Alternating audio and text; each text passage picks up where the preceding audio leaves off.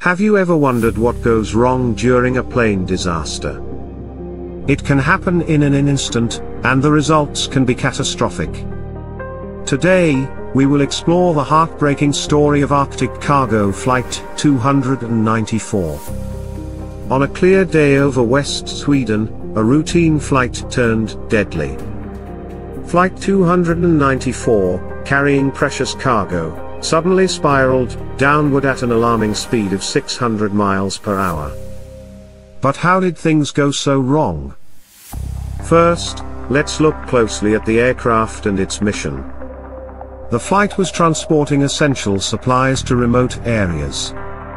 It was a vital part of Arctic logistics. All seemed normal as it took off. Next, we need to consider the crew's role. They were experienced and well trained. But even the